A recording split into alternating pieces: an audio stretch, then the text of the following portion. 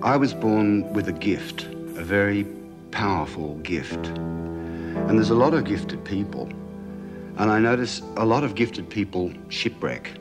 People who are gifted with great beauty don't quite know how to dish and deal it. People who are gifted with money, you can see how easily they can run off the rails.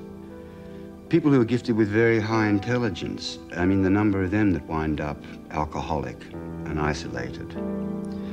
In fact, the whole notion of having a gift, there is this requirement in it to test it, to ride close to the edge.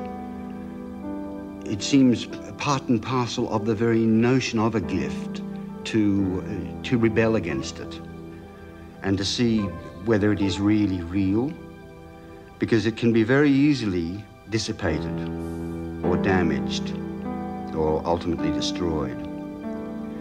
And I've had an immense problem with it because I don't really want to spend a lot of time discussing the notion of the disease of addiction, but all my heroes have been addicts and I'm an addict.